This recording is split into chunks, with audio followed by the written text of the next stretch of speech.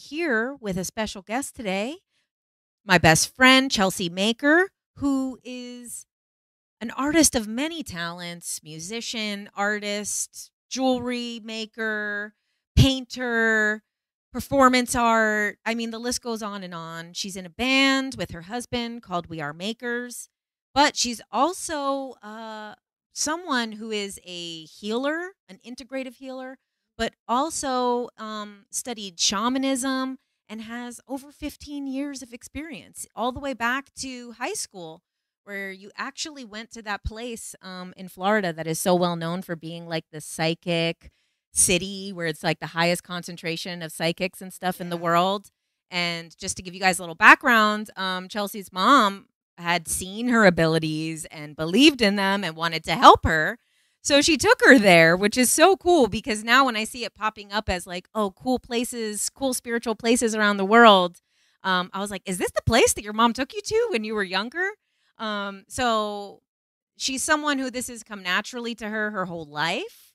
And we tried doing this episode. We did this episode once before, and we had some technical difficulties, and we're certainly having those technical difficulties again today.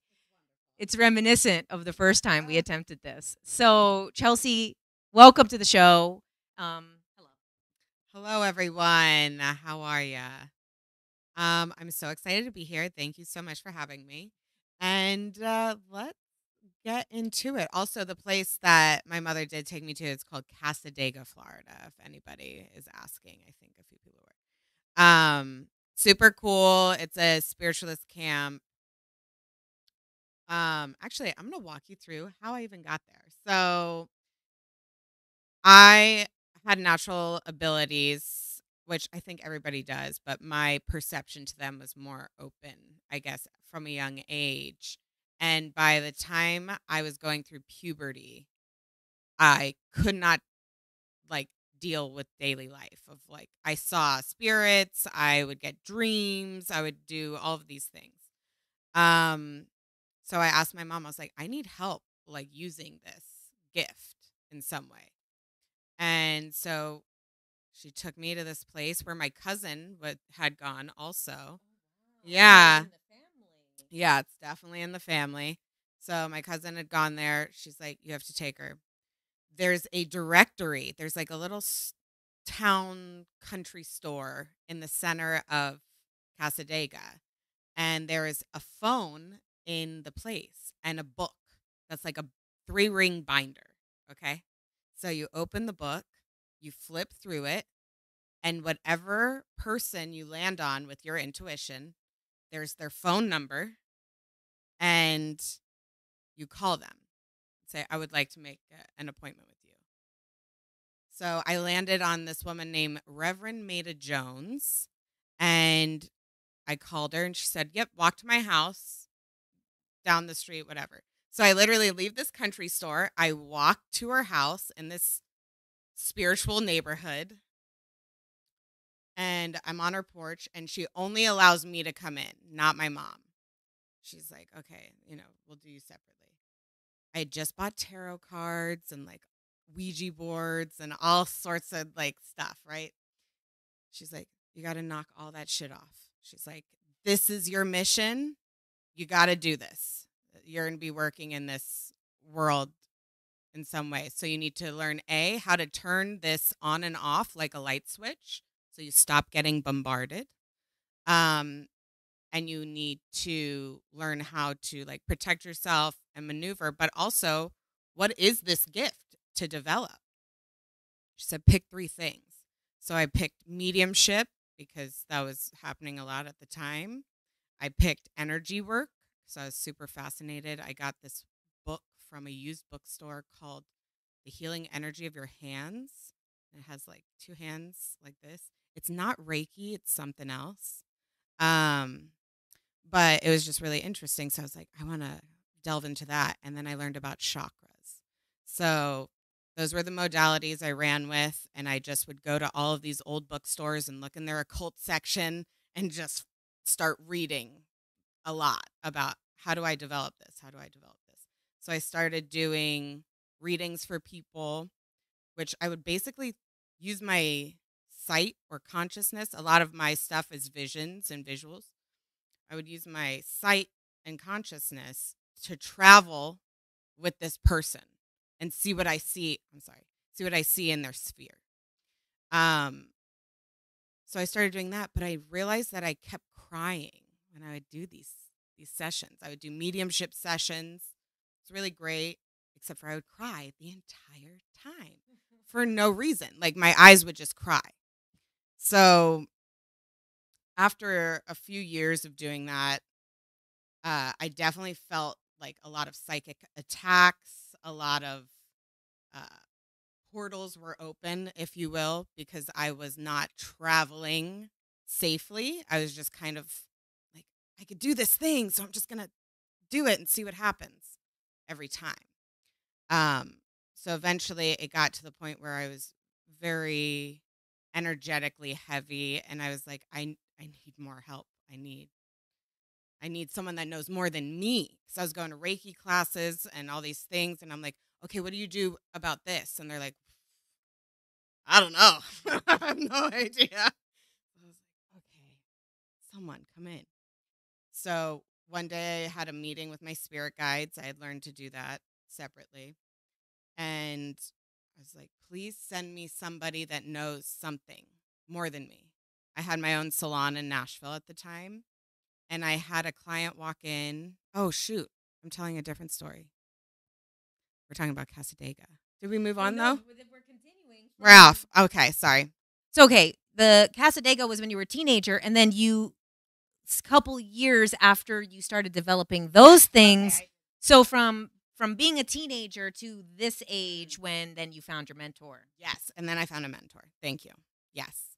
So this woman, that same day I did that meditation in the morning, I walk into my shop, and there's this woman that's practically glowing. She's in her 60s, but has tattoos everywhere. She's just so cool. And she comes up to me and she goes, what do you do? I was like, oh, I'm an esthetician here. I have my own salon, blah, blah, blah. And she's like, no. What do you do spiritually? Someone sent me. And I was like, what? So I brought her into my room. I was like, you don't understand. I asked for this today. And she's like, I know. She's like, let's trade. You nourish my skin and like keep my skin healthy and do these like little facials on me. I will teach you everything I know about what I've studied. It's like, okay. So I started studying with this woman once a week for about 2 years. And it was incredible. We'd just go over there. It was just us girls. We would do these rituals, and she would teach me a lot about shamanic traveling. So they call it shamanic journeying. A power spot, how to travel safely with your guides, how to do these things. And we worked on all of the portals I made. We had to close down all of these contracts I made with these other beings on accident. I had to close down all these places and ways that I used to travel. I had to close down and go through a new, very safe, very trusted way of traveling. And it changed my life and opened endless things for me. So now I just want to teach that. I've been practicing that, doing sessions for people, doing shamanic journeying and integrative healing for, God, 10 years. So, 8 to 10 years. Now I'm ready to kind of teach it in a group, because working one-on-one is great and it's absolutely amazing and you could get a lot out of it, but like teaching a group and showing people how to do it, it's even better. So that's my background. Glad we got here. Okay, and also, she has a class coming up. Yeah. So the class is going to be July 9th. July 9th. And Sunday. so what this woman taught you was shamanism. Yeah. And basically, we did talk about this the last time we did this episode, but it's so fascinating because this concept of what shamanism is kind of like not what it actually is. And that's what I learned from you. My concept of what shamanism is was something basically like a medicine man or a basically someone, a member of like an indigenous group that is the leader. And that is one definition. However, what I've learned from you is that shamanism is a way to travel safely between realms. And it's kind of not a specific technique or modality, but it's a similar process of traveling between worlds, realms, dimensions in a safe way. So it's using, and that's the power spot, right? So this like idea of the power spot, that is in all different types of shamanism. Yes. So in a lot of different shamanic practices across the world, they have a set of practices to get through to the other side, which is very similar in a lot of ways. When we're talking about walking between worlds, when we're talking about walking between realms, not just connecting to spirit or the universe or God or whatever. So doing that, there's these things that you do every time, and these are safeguards. This is similar to, I know Jen practices the Silva method, how there is a sequence that you go through every time to get to that space is the same thing. It's a safeguard. It's so you know where you're going, and that you don't stray from where is safe for you to go. Because once you're past the veil, it's a whole different ballgame. It's a whole new world. It's bigger than we can even fathom. And you don't know what is lurking or hanging out there. That's why I love to teach shamanic journeying is you travel with your guides. You learn how to travel with your guides. You learn how to ask for them to help you. And they are the masters of what they do. So they know exactly where to go. They know exactly who to take you to, and so on and so forth. So let me ask you though, what is journeying? You know, people use this term journeying, but what is journeying? Okay, great question. It's kind of like a meditation. It's kind of like a visualization, but it's with the intent to embark on something that you need to retrieve for yourself. Okay, so let's say you're setting the intention for your journey to receive whatever guidance around your job you need to receive. Okay, so you would go in, you would ask your spirit guides, everything, do the whole lineup. That journey that you would go on, you would get the information, the energetic tune up, the wisdom, a visual or a sound or anything that you actually need. That's your doorway in. So then you come back and you integrate that. And that's it.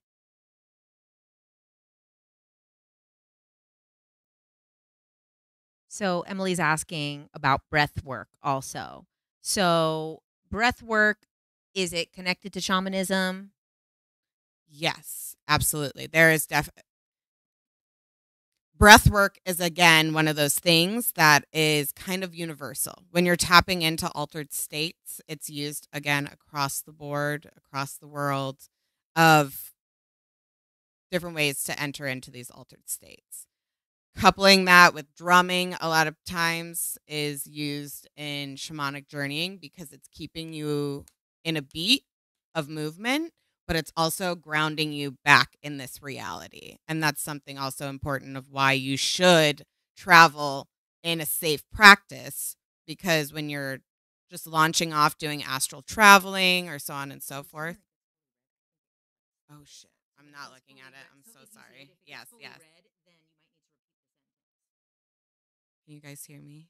No, I'm just telling Okay. you because if it goes red, it will. Okay, it's clipping. Or at least that's what they've told me already in the comments. Like Natasha said, it wouldn't be a Tuesday Night Live without the technical difficulties. It really wouldn't, you know. So just letting you know. Bear with us. We're not the tech girls, but we got you on other places. So, okay, so breath work, yes, again, is excellent. I also teach breath work. It's an incredible tool that is kind of undeniable no matter what faith or anything that you prescribe to. It works across the board.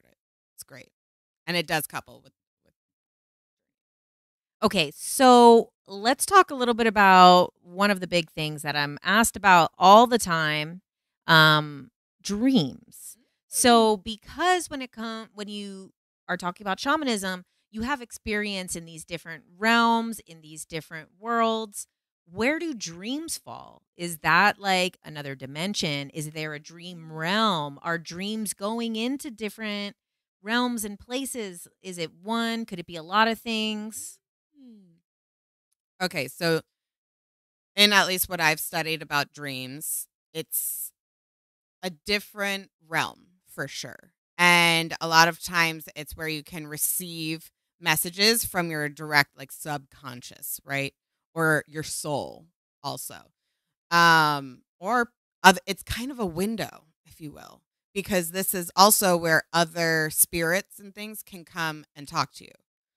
You'll a lot of times when I would do mediumship, after we would do a session or something, people would come through in dreams and close the session out with that person without me even there. So there's a window somehow in the dream world too. But I think interpreting dreams is really interesting and a really fun practice.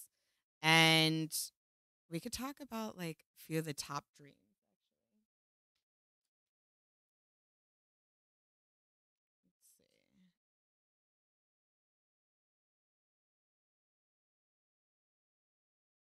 Let's see. Yes. Okay. So I compiled a list of like the top dreams, top 10 dreams and the symbols and what they mean. But dreams are all about symbolism. It's how you read them. It's just like reading a tarot card. You could figure out what is it pertaining to. It gives you just kind of a different perspective and interpretation of what you would perceive in every day. So flying was one of the number one things. Flying dreams often represent the feeling of freedom or empowerment. Water is usually some sort of emotion. It's linked to emotion. So I would pay attention to what kind of water is it? Is it rain? Is it a waterfall? Are you on the ocean? What is that? And how do you relate to that body of water? You know what I mean? Death may be change, honestly. Something that is letting go. And that can be scary, but it's also just a reminder that you're moving on and you're growing. Teeth. Teeth is a big one. Yeah, that's a big one for me. As someone who doesn't dream much, I have a lot of dreams about my teeth falling out, turning into dust, turning into powder, wiggling out, falling out, cracking, every possible thing that could happen to your teeth. That's the only dreams pretty much that I have if I dream. Dreams about teeth. Again, we're looking at what are the context clues around it. In your dream, do you have braces? Are you getting are your teeth straightening and things like that? That can mean like, oh, things are aligning, or I'm changing. I'm ready to come out of my shell and like show myself. Or are your teeth falling out, like what she's saying? Are they crumbling? Are they missing? Is representative to something you're stressed about, right? Like, are you stressed about something breaking down? Are you stressed about, something being forgotten, like dust? Are you stressed about, having a toothless smile because that makes you feel embarrassed or something? Like, what are you feeling embarrassed about, really? So, yeah, they're never fun, but sometimes they can be. Let's see what else. Animals. So in shamanism, we believe in spirit animals, right? So in this realm and in the other side, they'll come and talk to you and give you medicine. Um, if you have a dream about an animal, figure out what animal is it and what is the action of that animal. I had one client tell me that she was having a dream about her father who had passed on, and then a snake, a giant snake that would go through her family house, and they were trying to shoo it out. And it was this energy of feeling upset and scared that they were trying to push away from remembering their father, essentially, is what we got to. And I was like, oh, it wasn't so much like the snake, it's something even further back from the snake. So that's a great symbol. And shedding that. So, okay, let's see what else. Falling. We've all had one of those. Um, let's see. Loss of control. Feeling like you need to gain back some authority of some sort. So, oh yeah, also like fear of the unknown or failing, something of that nature. Nakedness can mean like vulnerability, right? So, being naked can be scary because you're completely shown or Well, in a dream, if you're naked, you're usually naked in a place that you don't want to be never naked. be. They what it, Exactly. So it's again, we're all looking at context clues. There's the subject and then like the context of what and how is it working together. So, are you in front of like your family?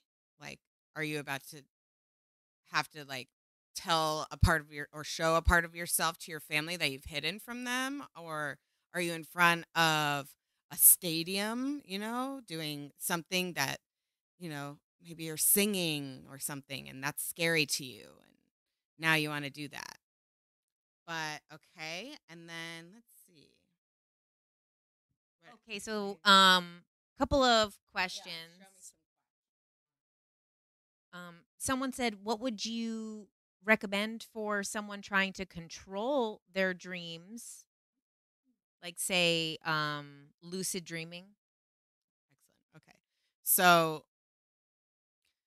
lucid dreaming is almost akin to astral projection, in my opinion. If you set parameters before, though, if you go to your power spot and you create a pathways that every time you go to lucid dream, you are taking somebody with you that knows how to navigate, or that you'll use your spirit guide or some in some fashion as you navigate or program that in, then super great. But it gets murky. And also, Dawn asked earlier, can something attach to you if you're not protected while you're traveling? So that was what we were talking about right before this. Yes. That's exactly why we make the safeguards and go with the people that know how to protect from those energies, that live on that side, that work in that capacity. We don't know how to fight interdimensional beings off a lot of the time. We have a hard time fighting 3D beings over here. Like it's more than we know how to navigate. That's why we got to have them. Okay, so let's talk a little bit about too, in this kind of concept of traveling between worlds in shamanism. So you've explained this once before, the difference between like the ordinary world and the non-ordinary world, and that's kind of one of like the basis ideas that is coming up in all of these different forms of shamanism. So the non-ordinary reality and the ordinary reality. So this right here is the ordinary reality. This is the reality we all share together that makes sense to us all. Uh, the non-ordinary reality is you going past the veil into basically the quantum hologram is another way you could describe it. So wait, what was the question? Just explain what they are. What the non-ordinary reality is. Yeah, it's past the veil. The non-ordinary reality is where your power spot is where you travel between the realms. Or dreams. Dreams are in the non-ordinary reality, where everything's still very pliable. Here, it's kind of fixed, right? So that's the difference. So there's also like a lot of spaces in these non-ordinary reality. Are these spaces consistent for other people? Like, Great question. if you've journeyed somewhere, can I journey to that same place? Yeah. Does that exist? Wonderful question. And the crazy answer is yes. It's actually wild. So, I've studied shamanism under several incredible people, and one we made in our power spot a crystal altar room. It's like a temple. We all could pass through and see if someone else had left something on an altar. You can see other figures there, but you're really on your own mission. You don't intermingle, but you can. Yes, you could go to other places. It's that other people have traveled to. What gets even crazier is you could travel with people and go see similar things just from different perspectives the entire journey, which is a whole nother level of what? How do we even do that? It's incredible, but it does work. Yes. And so I'm thinking about like some of these places. So, and I feel like this is also why, like, a lot of times in the hypnosis, all of these people, especially with like Dolores's work, Dr. Michael Newton's work, they're all describing these same places in the afterlife that they're passing through, and they're describing them all kind of similar. They're hubs. They look like schools. They look like transportation centers. It's like people all over going to these same places. Um, what about aliens in connection to shamanism? Okay. So this is my opinion as of recently with all of this alien influence in news, right?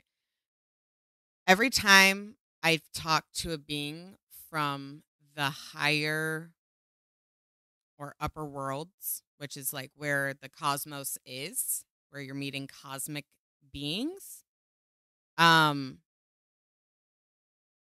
you receive healing from them. You could ask them where they're from, all of these things.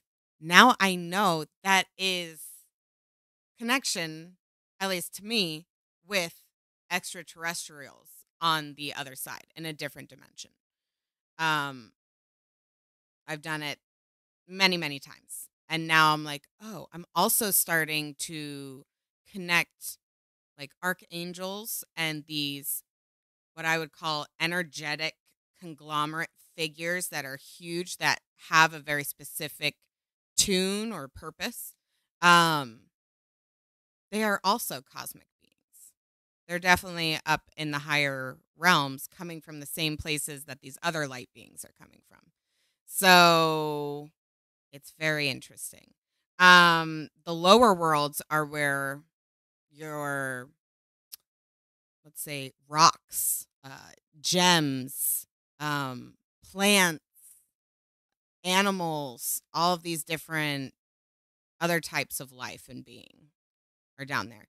Now, the middle world, which is where when you do the astral projection and the, what is it, the lucid dreaming, you're entering the middle world. And the middle world is where a bunch of other kind of beings hang out in other dimensions. So it's a lot easier to run into trouble in the middle realm there. So that's why, like, traveling upwards towards the cosmos or traveling down towards the earth and the inner earth is much better. Not saying that you can't travel in the middle world, but that's where like your soul retrievals, your soul extractions, and things like that are happening. It's just a very more intense realm. What is soul extraction? That's if it got stuck somewhere or attached to something that needs to come back. Okay, we're going in. We're going deep. So obviously there is like trauma that can happen on the other side in these other dimensions. What my purpose was and what I was trained to do was to extract the pieces, the soul fragments that have broken or broke off or were taken, and bring it back to the vessel. So, which can be looked at as like an exorcism or so on and so forth.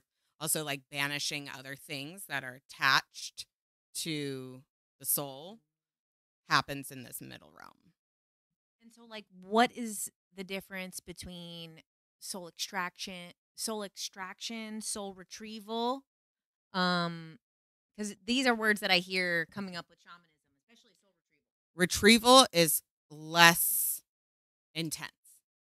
So think of like retrieval as like smaller fragments.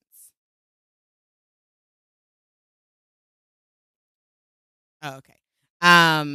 Yeah, it's a soul retrieval is like it's maybe still around some sort of trauma, but it's not completely shattering. The shattering ones are the extractions when there's usually other entities or beings involved. Okay. Okay. So Emily was asking. I think what she's asking is our souls in the same place as like alien souls and stuff. Our souls in place, like we're talking about these like upper worlds, middle worlds. I mean, what I would say from that, based on the things that I know outside of what we're talking about, is kind of like I think that in some cases they are, because then people are like multidimensional. So their soul is, your consciousness is experiencing the ordinary world, but your soul is still existing in those upper worlds, is what I would think is probably. Yes. And that's like your higher self, right? Is always in those upper worlds, if you will, in contact with all of that. Does that answer your question? Let's see. I'm trying to think. So a lot of people are asking questions about the entity attachments, and I know because that's one of those topics that it's scary. So a lot of times, people, and personally, I'll say outside of shamanism, what I know based on Dolores Cannon's work and a lot of other people's work, but specifically Dolores, I like her interpretation of it, and you can tell me if it lines up with shamanism. Because a lot of the stuff does, like what you're talking about with like the middle worlds, the upper worlds, all of these different things. And you guys know, you guys have seen my Soul series. In the Soul series, we went through all of these different cultures that break things up into 3 levels. You have like your lower, your mid, and your higher level in the spirit world. In like, it comes up again and again. Like even stuff like that comes up in some like denominations of Christianity, like even like Mormonism and stuff like that. So a lot of the stuff from shamanism does come over to the different schools of thought. So with this, about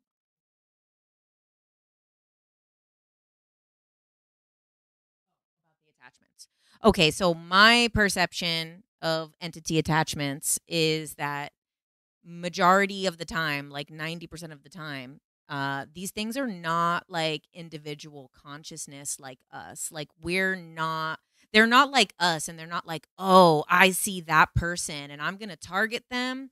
And there is times where there is negative, which is why I say 90% of the time, because I do believe that maybe 5 or less percent of the time there is advanced beings that are service to self that can consciously target things.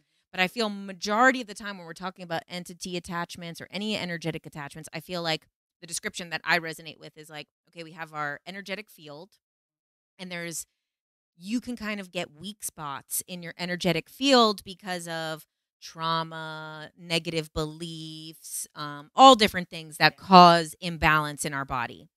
Being silenced, maybe you've been silenced and then you have kind of a little bit of like a weak pocket in that. Yeah. And then these entities, these attachments that people talk about, that they're not targeting you. They're not like demonic. They're just basically concentrations of energy. So they could be like, a lot of times the ones that we become aware of are the negative ones. But the same thing happens probably with positive.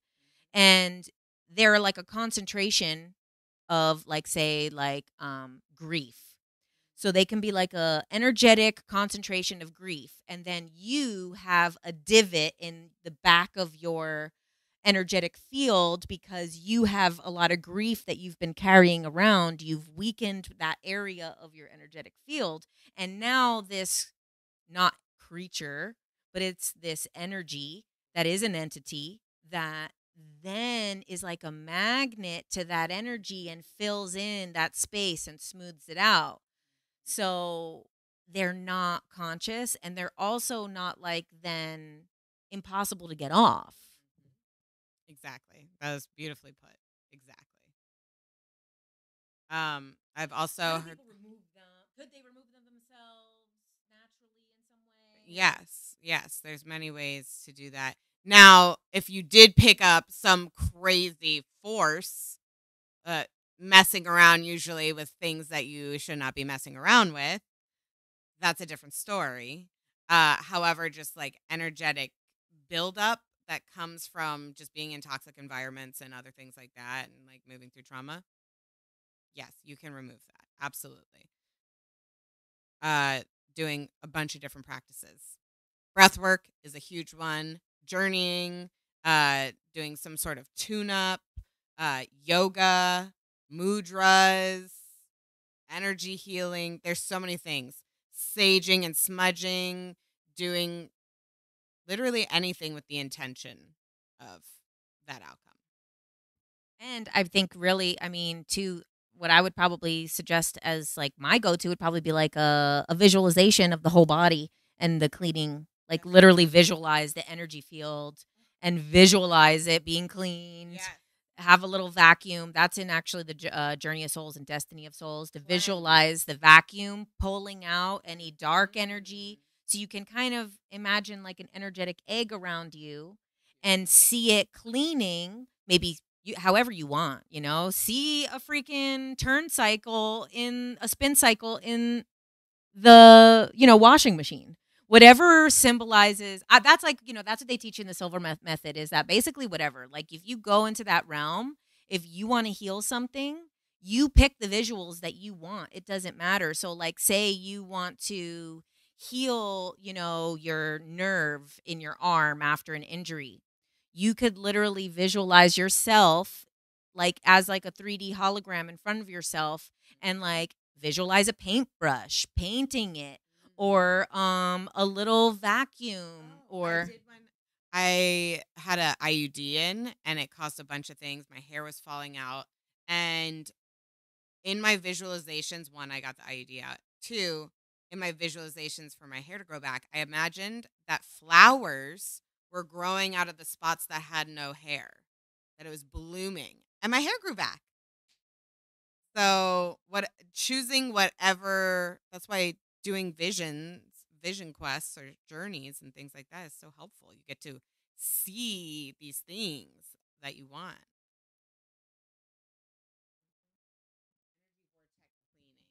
Yes, a vacuum. Oh, also, I would work on protection. I would learn two things. How to cleanse, because that's going to remove whatever debris or anything that you've done or picked up. Two, protect. And then three, learn how to infuse what you do want. How to, open a vortex for positive or with a positive intention. That is amazing.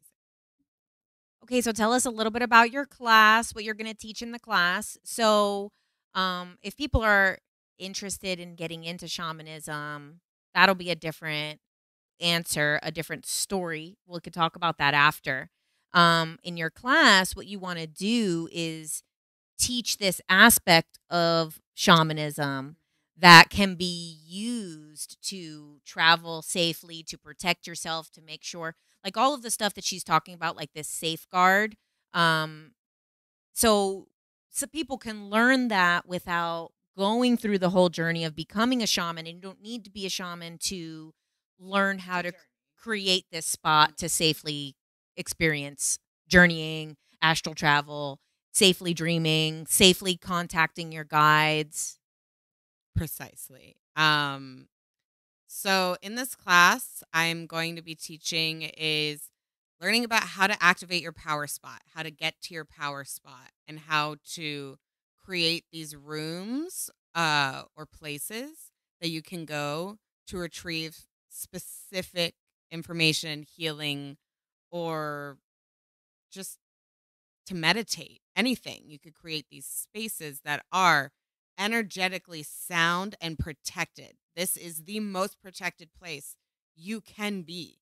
Uh and this is also where your spirit guides come meet you. This is your launching pad to journeying to the other realms. So we're going to do all of that and more. So it's basically an intro to shamanic journeying. She's asking what is the power spot. We did talk about it a little bit earlier, but just to give a full understanding of what the power spot is, because that's also what the class is teaching you to create. So the power spot is the neutral space behind the veil. So when you go inward to do a journey, you are going to enter this other realm that is the neutral place where your soul and spirit resides. So it's more than a sacred space. A sacred space, a lot of the times, I feel like is in this dimension, right? Like this is where you would like light a candle and put incense on and do this and that. This is the other side. This is the doorway. Okay. And after the doorway, this is just a landing pad and you set it up. You understand what it looks like to you so you could identify it. You could travel there time and time again. So I hope.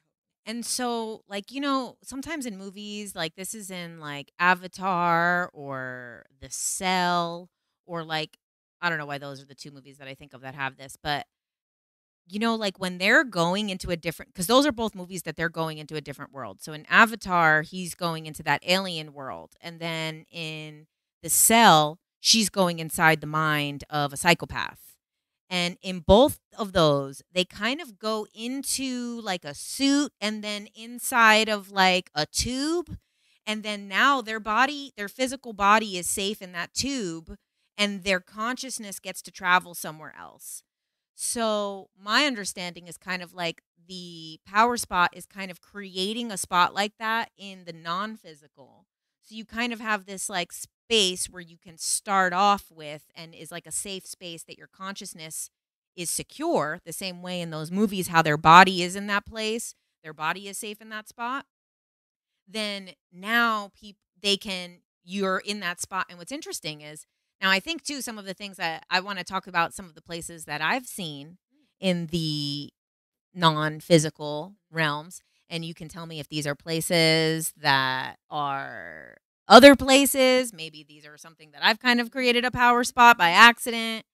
So the first one is one that I used to use a lot. I haven't in a while because it was just like naturally always popping up and now it's not. So like that's maybe even like a question is like when you have these kind of spots in your mind, maybe sometimes even with the Silva stuff, I would go to the same spots all the time, but now lately I feel like those spots don't come easily. Like I have to create them again. And is that something that happens? Yes. So your power spot can shift and change as you grow and shift and change. So, like for instance, Mine is a forest hallway or a forest passageway to a clearing where there's a lake. Every time I get to the power spot, I see these certain things. I have a light post that marks I'm there. Then I touch the floor and then I walk through my path. However, that path can change. So one day it could be just like, palm trees. Another day it could look like avatar plants that are lit up and huge and incredible, or sometimes they're enormous roses and it's just all that, or whatever it shifts to at the time. I've seen a few different ones, but you will get to know the feeling of the space, the smell of the space, the visual cues of the space when you set these specific things up. Okay, so some of the other spots. So I had always had this spot where now I feel like it's not easy for me to get there again. Like I can see it still in my mind, but in meditation it doesn't come naturally like it used to. And it's basically was like a temple room, and it was dark, and there was a it was kind of like, it felt like being like an amethyst, like I was either inside of an amethyst or like something like that. And then there's a golden triangle in a golden pyramid on a platform. So in the middle there's a platform, an altar, and it's like kind of minimalistic and almost modern, but it's like a temple. And then one of the other ones that I've talked to you about is the Silva method ones. So in the Silva method, you count down from 3 to 1. And a lot of times people just see 3, 2, 1. When I did these were full blown places. And the first one, I see it in 3 stages because you do it 3, 3, 3. When you do each number, you do it 3 times. So first, and then what's even crazier is I saw this place in real life. And after I've seen this place kind of in real life, it's not my spot anymore mentally. And that was the number 3. So when you have to visualize 3, 3, 3, I would see this kind of like street that was kind of like desolate, almost like a movie desolate. And then this like giant 3 falls from the sky, crushes a car.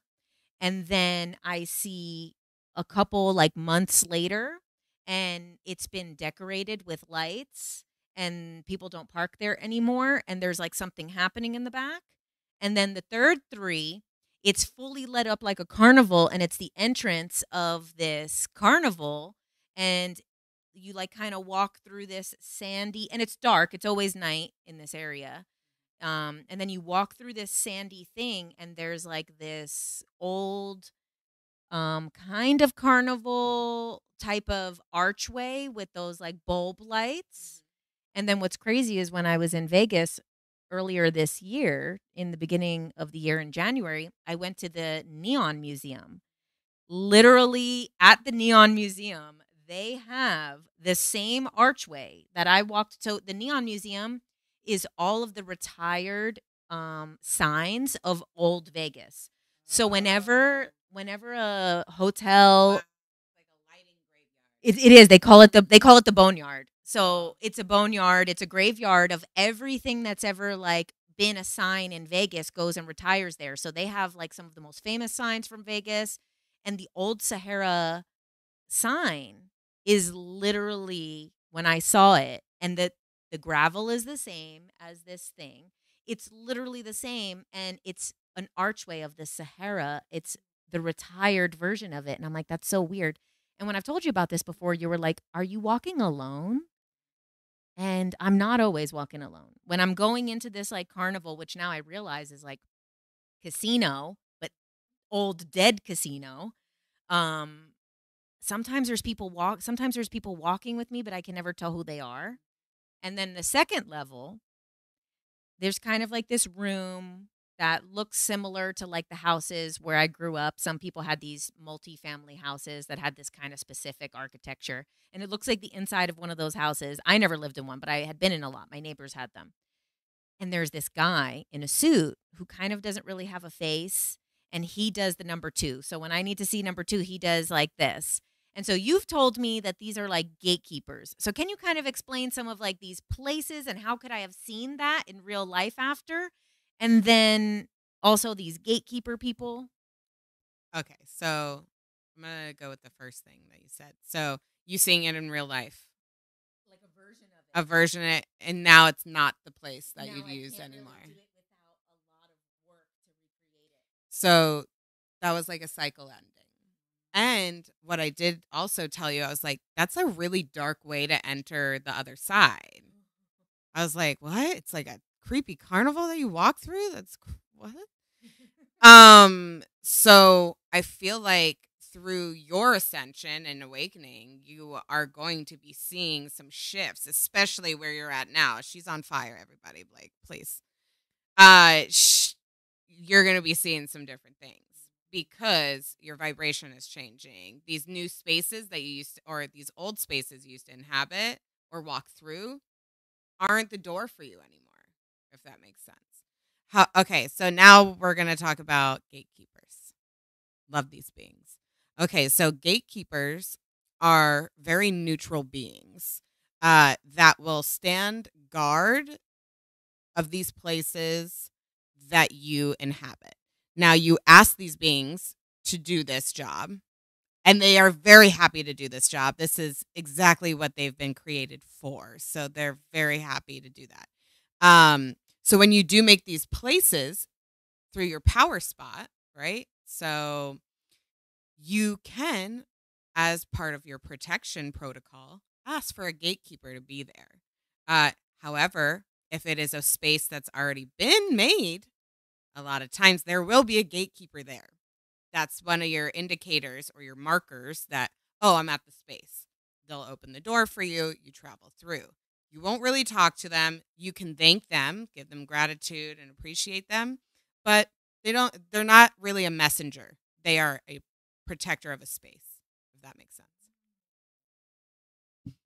And so what are there like some common gatekeepers that a lot of people see or Let's see. A common gatekeeper.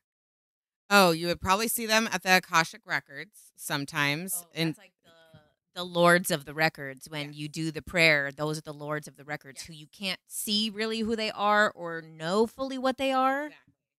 But to you, it's a figure of some sort that facilitates that.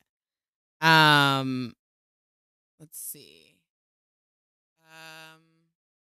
Another gatekeeper, well known. I'm not sure. Okay, so what about we're coming towards the end here. What about the Grim Reaper? Yeah, that's what I would consider a ferryman. So, Oh, he's not going to like that. He's not going to be like being called the ferryman. no, so what a ferryman is someone that like kind of takes you across the board. It's not so much a spirit guide. They're on like a different they're employed different, if you will. So let's say a Grim Reaper would be. So I used to volunteer at hospice, okay? Something common that would happen a lot of the time was a team of beings would come to the room that the deceased or soon to be deceased was aligned with. They would start talking to other beings in the room, and they would a lot of times say, "Oh, they're here to come get me." All right? And it's a way to like an usher. There you go. Think of a Grim Reaper like an usher. Like, have you ever gone to a show and they're like, right this way, your seats are this way. Come on, blah, blah, blah. They're going to kind of like walk you to where you need to be for the next steps of processing and so on and so forth. Okay. We are coming near the end of our hour here. So you guys can get Chelsea's class on Eventbrite. It is in the description of this video. That's going to be on July 9th. I'll be there too. It's going to be fun. I'm excited to create a power spot. Because it is interesting because there's also too, in the Dolores hypnosis, in the QHHT, you go to a beautiful place and you get to pick the beautiful place. But what's interesting is there's also kind of a set beautiful place too. That is not exactly the same thing, but sometimes in the QHHT, people will go to this specific place and it's similar to a garden, like you're saying, but it's a bit more jungle like. Like it's a bit more, but not jungle how we see it. It's kind of like a garden, but that has like exaggerated plants, like jewels. And these things are kind of like plants made of jewels. So is this like this is something that Dolores talks about that sometimes most people will choose their beautiful place, but some people automatically go to this same beautiful place. So do you know of this place? Yes, I have seen this place. There's another place that's visited like this that's called like the Crystal Castles, and it's a realm where it's all rock structures. But when you go inside them or sit with them, you feel like you're spinning. It's incredible, but many people travel to them. Just like I was saying, there's in one of the shamanic groups that I travel in, there is a altar room that we all pass through that you can see other people's altars and instruments and things like that. So it's very changeable and malleable. It depends how you program it. And so what about the void? The void is where you go and you get very lost. So that again, why we travel with beings that are very well versed in the map over there. When you start to wander or do whatever alone and you forget where you're going or you get swept up in the energy storm of some sort, it's hard to fall into, or it's easier to fall into the void, or if you're just not grounded at all. Uh, that's why you have spirit guides. They ground you. They know exactly where your home base is and how to safely get you back. And again, would not put you in situations of danger where you could potentially wander alone. And so, yeah, I do think people can come back from the void, though. Also, what about the DMT realms? Ooh, okay, yes. So I've done DMT, I think only once. But doing journeying is very akin. You could get to the same places without substance, but this was a different doorway into this realm.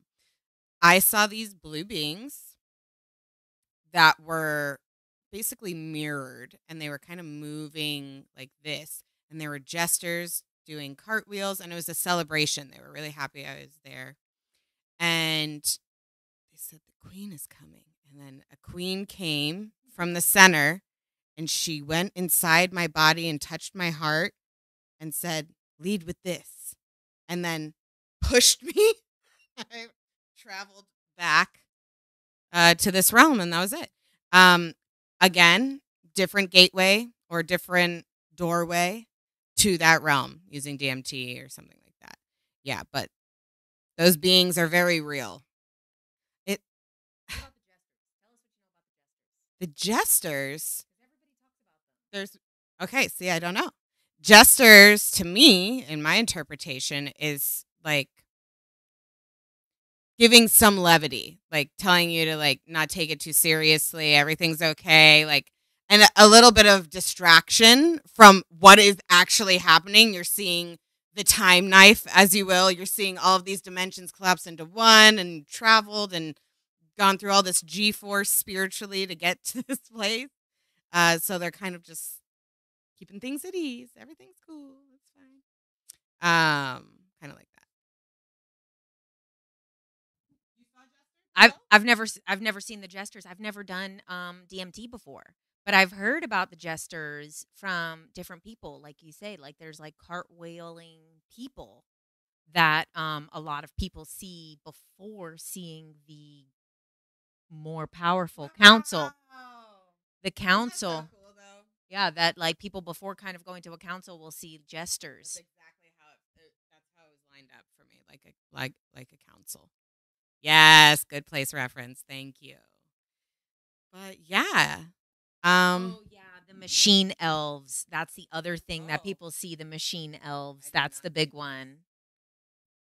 Well, guys, thank you for being here for this Tuesday Night Live. Thank you to Chelsea for being here and answering all of these amazing questions from you guys and all of the things that I've been wondering too. This has been really fun, really informative, and a lot of the questions that I'm not able to answer a lot of times. Thank you. And thank you all for coming, tuning in, and asking so many cool questions. And thank you, Jen, for having me. This is so fun. And eventually we'll get the two mics set up when everything works. But yeah, have a great night and I'll see you at the class. Bye, guys. You could get the link to her class in the description. Bye, everybody. Thank you.